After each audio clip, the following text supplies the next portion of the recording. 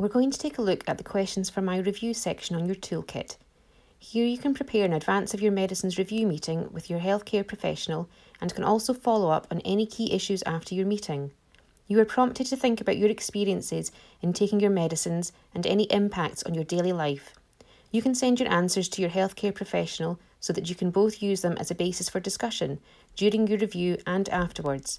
By completing the questions contained in this section over the course of several medicines review meetings, you will be able to build up a picture of how the effects of your medicines on your health and well-being can change over time. Let's click on the questions for my review icon on the homepage of the toolkit. Here we have the option to answer the review questions online through the app or to print off a PDF version of the questions and complete them manually. By filling out the online app version, it means that you can share your answers directly with your healthcare professional via email. If we click on the Answer a New Set of Review Questions, a prompt appears where you can enter the date of your upcoming medicines review appointment. Select a date from the calendar using the forward and the back buttons, and then click on Continue.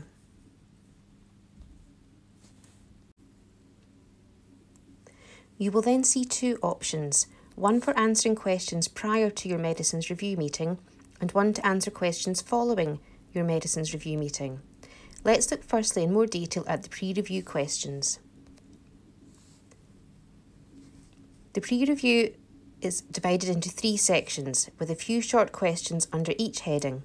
Each question has preset answers to choose from and also space for you to enter further free text comments. The first section is Understanding My Medicines. You are asked if you would like a better understanding about your medicines.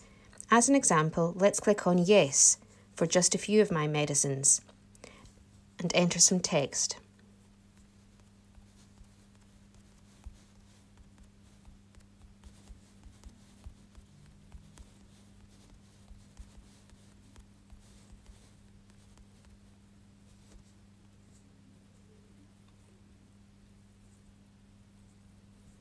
We click on Done and then scroll back up and click Next in the top right hand corner. You can now see there is also a Previous button in the top left hand corner if you want to go back to edit your answer to an earlier question. Question 2 in this section prompts you to think about whether or not you would like a better understanding of any possible problems with your medicines. Click on Yes for several of my medicines. And again, if you want to enter a particular comment of your own, you can enter it in the free text box underneath. Scroll back up and click on Next. The final question in this section asks about how you felt after your last review meeting and if your concerns and views had been fully considered by the healthcare professional. It's the same format as before, with the preset questions and comments box at the bottom. Let's click on None of my views and concerns were considered and enter some free text.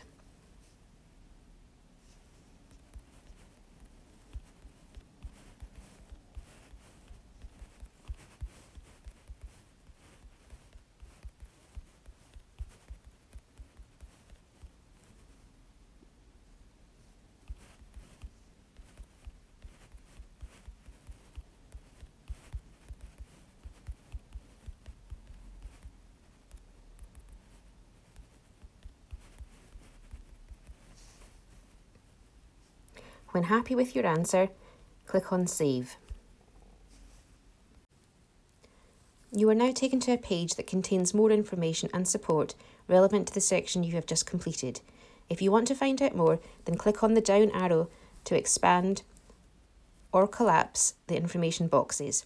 When you are finished, click on the green Return to Question List button.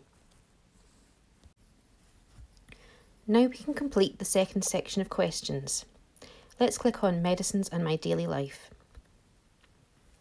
Here, the first couple of questions are about any side effects you may be experiencing from your medicines. Let's click on Yes, as before, and use the Next button. You can choose either one or several of the pre-entered options, and there is also a free text box at the bottom for anything else you want to add. Let's select skin rash and enter another symptom.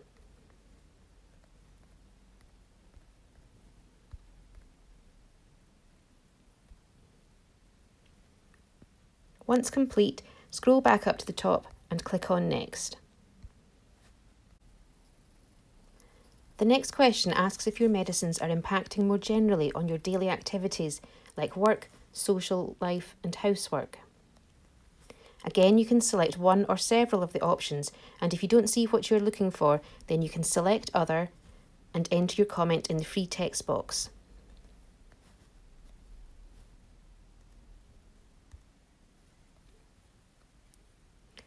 Scroll back up and click on Next. The last question in this section asks about your mood to get a better insight if your medicines may be impacting you emotionally or psychologically. Let's click on No and scroll down to click on the green Save button. As before, you are taken to a page containing further information and support relevant to this section. You can expand and collapse using the right-hand arrows. When you are finished, click on the green Return to Question list.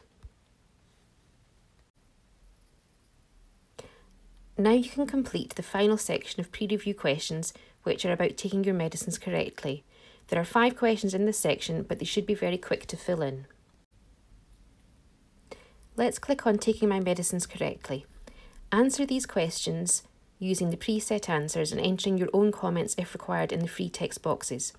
Clicking on Next in the top right-hand corner as you go along and ending with the green Save button at the bottom of question 5.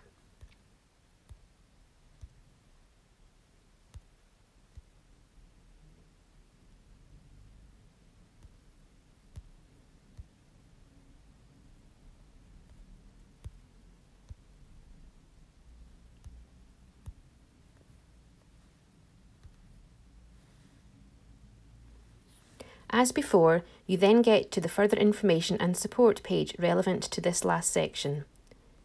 To exit this page, click on the green Returned Question List button at the bottom. You should now be able to see that all of the questions have now been answered. If you want to make any changes to your answers, you can click back into the questions from here. Nothing is finalised yet. If you are happy with your responses, then click on the Finalise and Share button. A reminder pops up to say that any further change will not be possible. Now click on Continue. You are then told that your answers have been saved and that you can now continue on to sharing the completed questions with your healthcare professional, or that you can stop there and come back at a later date to share them. Let's continue on. At the top of this page is a privacy notice about the security of any personal information that you have entered into the app. We can fill in the form to indicate who we are. Let's enter a name.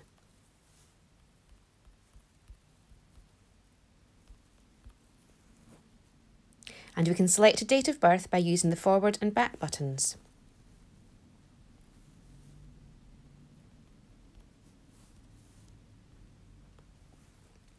Then we enter the email address of the practice or the pharmacist that you want to send your pre-review meeting answers to.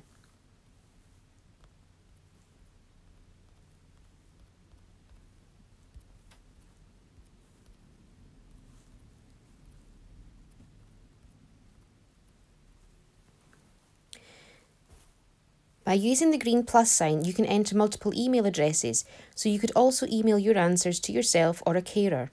There are no limitations on the number of email addresses that you can enter. When finished, click on the green Submit button.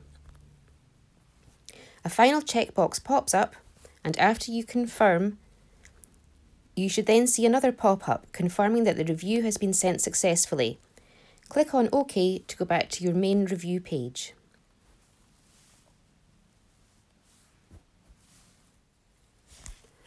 Now we can take a look at the post-review section. Following your review, you are encouraged to complete some very similar questions as you answered before the meeting. They cover the same 3 main areas, but this time they include a few questions about whether your review was helpful. As before, answer these questions using the preset answers and entering your own comments if required in the free text boxes. clicking on Next in the top right-hand corner as you go along and ending with the green Save button at the bottom of the last question in each section.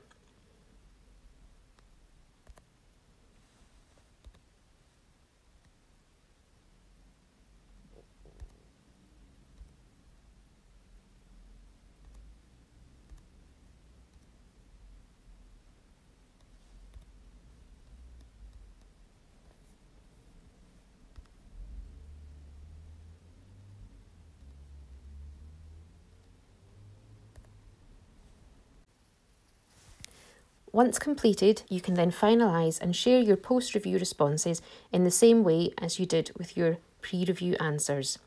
Once both pre- and post-review meeting responses are finalised, you will then be able to see a section called My Previous Review Responses on your initial questions for My Review page. Over time, multiple reviews can be created, saved and shared, and they will all be listed here, providing you with a tracker of how your medicines can affect your health and well-being.